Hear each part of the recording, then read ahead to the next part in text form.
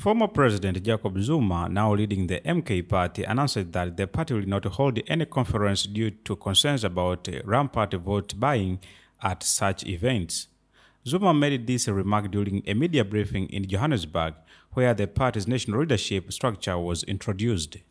The MKP, founded in December last year, participated in its first general election on May 29th, securing 15% of national votes. During the briefing, Zuma emphasized that the newly appointed leadership will be responsible for driving crucial changes within the party, and therefore holding conferences was deemed unnecessary. He expressed concerns that conferences could undermine the party's unity, noting that they often become platforms for vote buying, which could create divisions.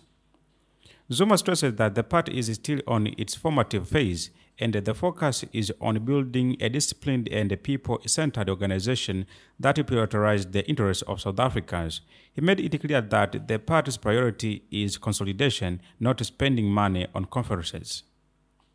Sifiso Maseko, the party's Secretary General, echoed Zuma's sentiment, stating that the focus is on building and stabilizing the party rather than holding elective conferences. He also clarified that Floyd Shivambu, the MKP's national organizer, will not be taking a seat in parliament.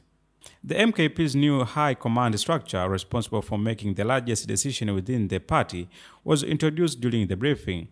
The top 8 leaders include: President is Jacob Zuma, Deputy President is Dr. John Lope, National Organizer is Floyd Shivambu, Chairperson is Nanti Nhleko, Deputy Chair is Willis Sibiolane, Secretary General is Sifiso Maseko, Deputy Secretary General is Nombuso Mkizwe, Treasurer General is Menzi Nkubane. This leadership team is expected to steer the party as it continues to establish itself within South Africa's political landscape.